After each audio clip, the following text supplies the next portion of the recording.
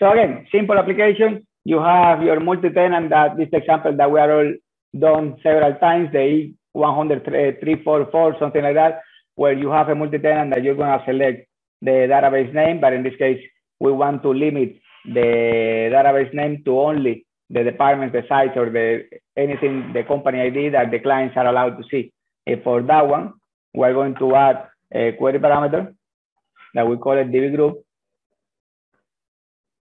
And we're going to pass what is the tenant ID, the company ID, or whatever you want to call it. If you do that, basically you right here have the database that you want to display to that user, tenant 2, and you will see different databases and so on. And of course, all of them are their own users and so on.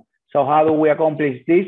Like 3-4 steps. That's it. It's really simple. Middleware that is taking the request query, but only when the request path has the login page, because that's what we want. And of course, if you come to the startup and you create your own login page, you should come back to the middleware and adjust that here. If you do that, you create that, get that query parameter and save it in a service. That service, you're going to register it in the startup. So you have access then everywhere. And then we created a custom property editor for the string that basically is just, we call it custom string render, but basically that's a bad name. This is a combo box that we're using here. And basically we are passing in the data, we're passing all those tenants right here.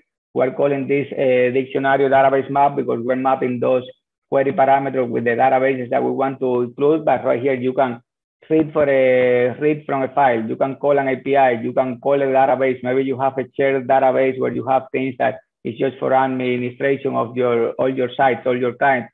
So right there, you go and call it with right here, you can have the object space, the application provider, you call that, and then you get the database that you need.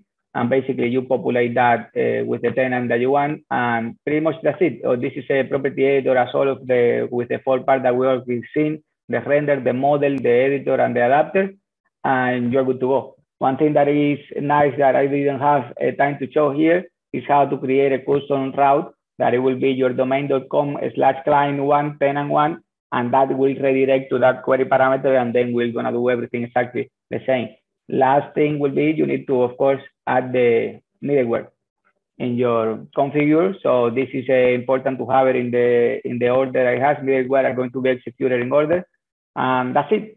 That was a faster explanation, but we stopped recording, so I didn't want to bore you guys with the same content.